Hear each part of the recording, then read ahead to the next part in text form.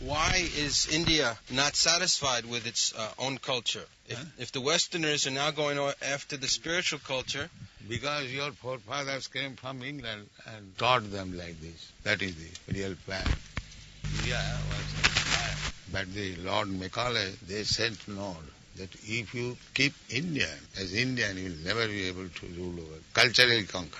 So they began to teach Indians, England's work in India. Whatever you have got, that is all nonsense. You learn from us. And the first product is Jawaharlal Nehru. This is the misfortune of foreign rule. It would seem then that English culture is stronger than Indian culture then. Huh? It seemed that the English culture has conquered over the Indian culture then. No, Indian culture is still going on. It is not lost. Otherwise, how it is going to your country and bringing it?